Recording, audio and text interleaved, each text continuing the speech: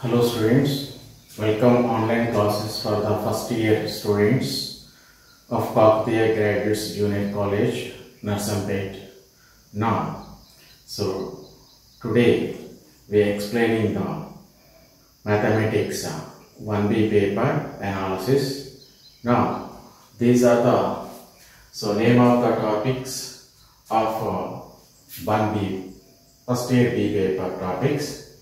One is coordinate system, second one locus, third one change of axis or transformation of axis, fourth one straight lines, and fifth one pair of straight lines, and sixth one three-dimensional coordinate system, seventh one direction ratios and direction cosines, eighth one splines, ninth one limits, and 10th one continuity, here 11th one differentiation, and 12th one application of differentiation.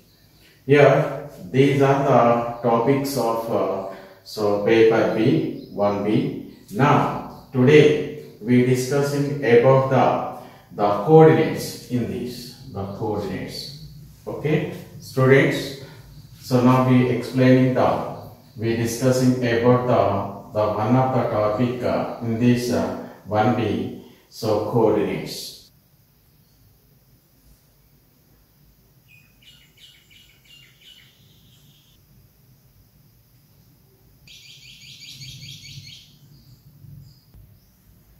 Students, now the coordinates in this two-dimensional geometry. So we discussing about the coordinates here. So x-axis and the y-axis. The point of intersection of the x-axis and the y-axis is the origin. Now these coordinates are divided the plane in four parts. Here first coordinate and the second coordinate. This is the first coordinate and the second coordinate and the third coordinate and the fourth coordinate. Here students, so we observe this. In this first coordinate, all these positive direction of x-axis and the positive direction of y-axis. Then here we taking the variable coordinates here x comma y. Here in this first one, the point is belongs to the x is greater than 0 and y is greater than 0. That means here x comma y is belongs to first coordinate. That means in this first coordinate, the coordinates are in the positive sign, plus comma plus. Now in the second one, here this is the coordinates are in the negative and positive. That means in the second coordinate is containing the negative direction of x-axis and the positive direction of y-axis. Yes, here x is less than 0, y is greater than 0. That means here x comma y is belongs to the second coordinate. Now the third one, this minus comma minus. Yes students, here we observe this x is less than 0 and y is less than 0. That means this coordinates is belongs to the third coordinate. And the fourth coordinate, here plus comma minus. Here this, so here x is greater than 0, x is greater than 0 and y is less than 0. That means this point is belongs to the fourth coordinate. Students, here in the plane, we taking the point in this first coordinate and or second, third or fourth. In this first coordinate, all these x and y coordinates are positive, and the second one is the x coordinate negative and y coordinate positive. In the third one, x coordinate negative, y coordinate is also negative. In the fourth one, the x coordinate is positive, y coordinate are negative. For example, here in this, so this point is belongs to in which coordinate? Yes students, here we observe this, the point here 2 comma p is equals to 2 comma 3. This point is belongs to the first coordinate. Here x positive sign, x coordinate is the positive sign and y coordinate is also positive sign. Yes, 2 comma 3 is belongs to the first coordinate. and minus 4 comma 3. This point is belongs to the second coordinate. Here x coordinate is negative, y coordinate is positive. This point is belongs to the second coordinate. Here minus 6 comma minus 3. Yes, this point is belongs to the third coordinate. And similarly, yes, 10 comma so minus 2. This point is belongs to the fourth coordinate. Here students, we observe this. So whenever the sign of the coordinates, so we maintain this the point is located in the first or second or third or fourth coordinates.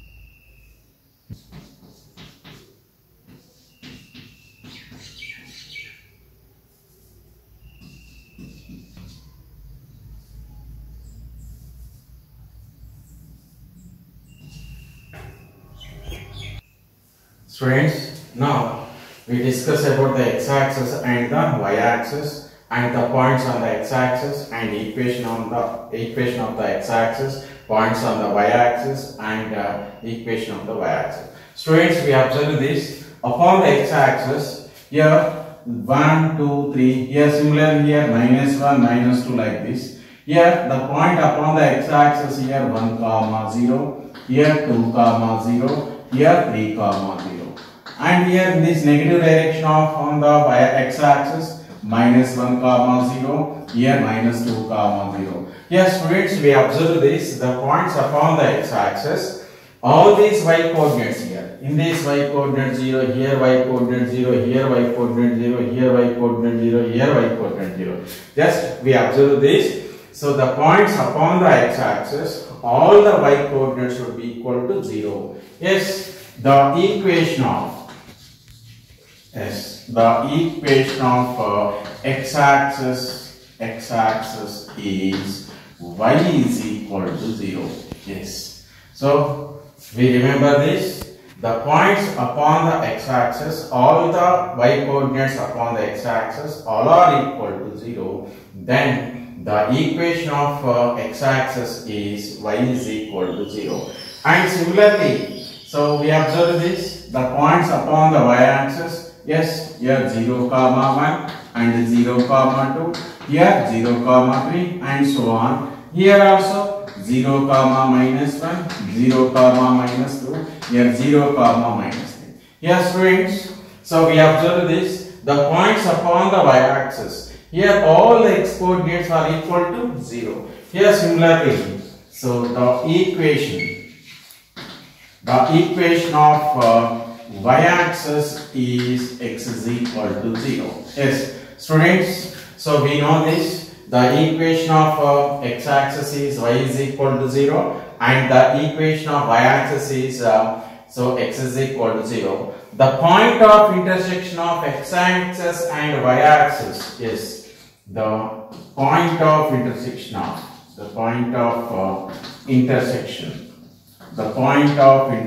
of x-axis and the y-axis is origin.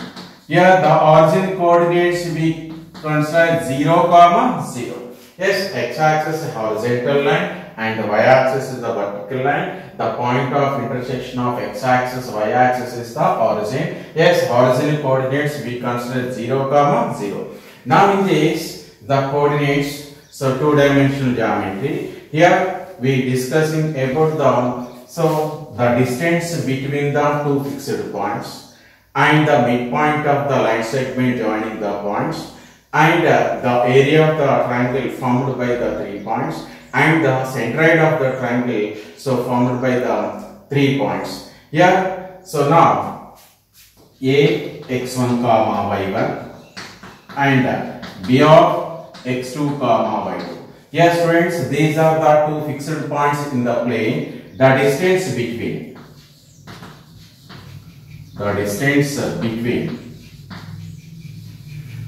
the points A and B is given by AB is equals to under root of x1 minus x2 whole square plus y1 minus y2 whole square. Yes, friends, here this is the two fixed points in the plane. Yes, these are the 2 points A x1 comma y1 and B of x2 comma y2. Yes, the line segment joining the points A x1 comma y1 and B x2 comma y2. The distance between these 2 points is given by the formula AB is equal to under root of x1 minus x2 whole square plus y1 minus y2 whole square. Now, taking one of the example here, so find the distance. Find the distance between the points. Here 1 comma 2 and so 3 comma 5. Yes, these are the 2 fixed points. Now we have to find out the distance between the 2 points. Yes, here this point, here we consider one of the given points. We consider as A is equals to 1 comma 2. Yes, this coordinates are we taking as x1 comma y1, and another point here B is equals to 3 comma 5. This point we consider as x2 comma y2. Now we have to find out the distance between these 2 points. Here AB is equals to the using formula here, the useful formula for getting the distance between the 2 points, x1 minus x2 whole square plus y1 minus y2 whole square. Now AB is equal to under root of, here substituting all these values in this formula, x1 minus x2, that means here 1 minus 3 whole square plus y1 minus y2, here 2 minus 5 whole square. Now to expand this, y minus 3 whole square minus 2 whole square 4 and 2 minus 5 minus 3 whole square 9. 9 plus 4 is equal to root 13 units. Yes, the distance between the given 2 points here root 13. Here this is the one of the useful formula for finding the distance between the 2 points in that two-dimensional plane.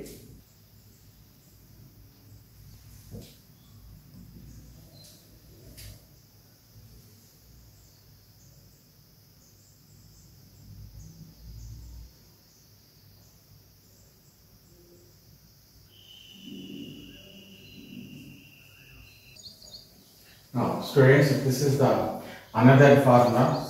Second one, the line segment joining the points A x1 comma y1, B x2 comma y2. If a point P of x comma y, which divide the line segment AB internally in the ratio m is to n, then the P coordinates are mx2 plus nx1 by m plus n, my2 plus ny1 by m plus n. Yes, here this is the line segment joining the points A and B, and suppose the point P which divide the line segment internally in the ratio m is to n, then the P coordinates are given by mx2 plus nx1 by m plus n, my2 plus ny1 by m plus n. And this is the another useful formula. If a point Q which divide the line segment joining the points A and B externally in the ratio m is to n, then the Q coordinates are mx2 minus nx1 by m minus n and my2 minus ny1 by m minus n. These are the coordinates of external point.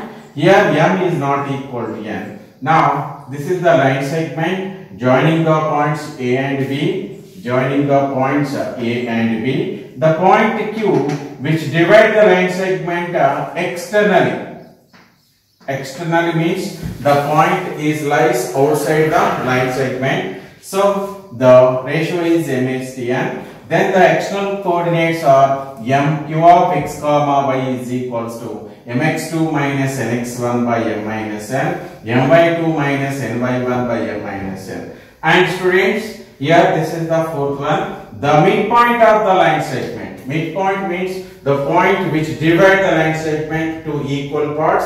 The midpoint ratio is 1:1. That means the midpoint of the line segment joining the points x1, y1, x2, y2. The midpoint coordinates are r of x comma y is equals to x1 plus x2 by 2 comma y1 plus y2 by 2. Here these are the some useful formulas in the coordinates.